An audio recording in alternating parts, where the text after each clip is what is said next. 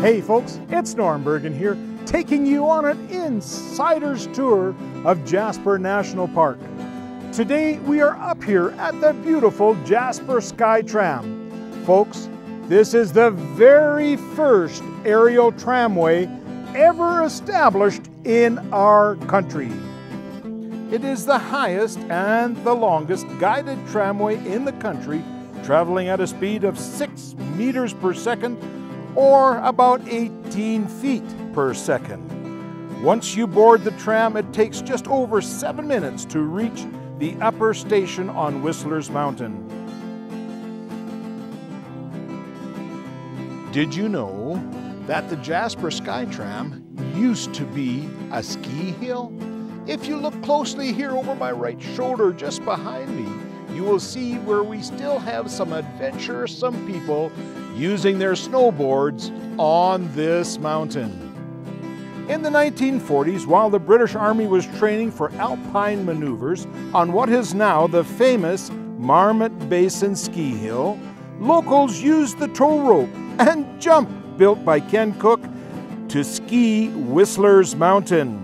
There isn't very much left of the original ski runs. However, right here behind me, you can see the original chalet.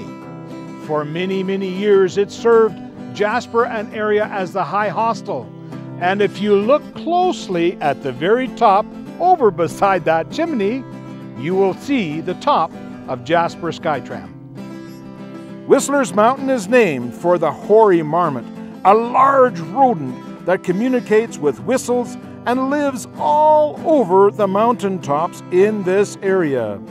It was a couple of hikers, William McGregor and Norman Gustafson, who were inspired by the view of the top of Whistler's Mountain, who had the idea to build an aerial tram up the mountains. Engineer John Ogilvie designed the tram. There are 2 tram cars. Each car travels along a track rope cable and is attached to a hauling cable that pulls it up the mountain. As one car goes up, the other car goes down. Here, we look into the wheelhouse and see the mechanisms at work.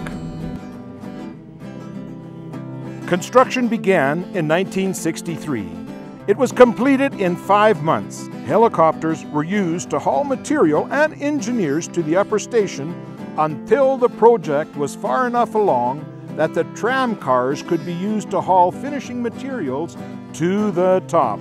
In fact, the tram cars are still used that way today.